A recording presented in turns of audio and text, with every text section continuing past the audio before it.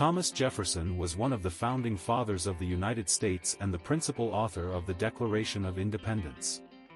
He was born on April 13, 1743, in Shadwell, Virginia, and died on July 4, 1826, at Monticello, Virginia.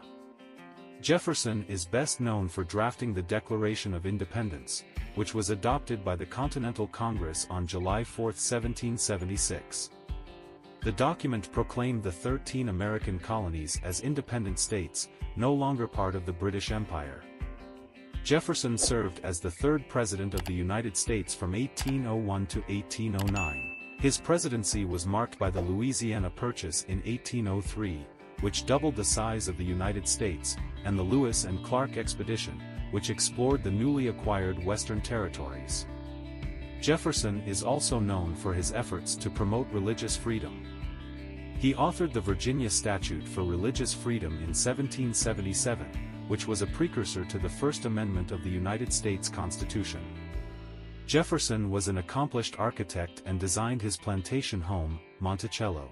He also played a significant role in the founding of the University of Virginia in Charlottesville, which was established in 1819 and opened its doors in 1825.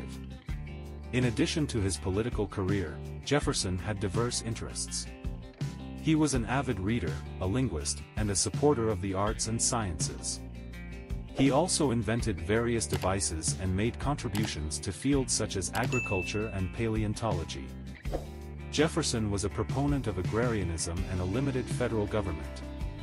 He believed in the importance of individual liberties and states' rights. His political philosophy had a profound influence on the early development of the United States. While Jefferson's contributions to the founding of the United States are significant, it's essential to note that he was also a complex figure with contradictions, particularly regarding issues such as slavery.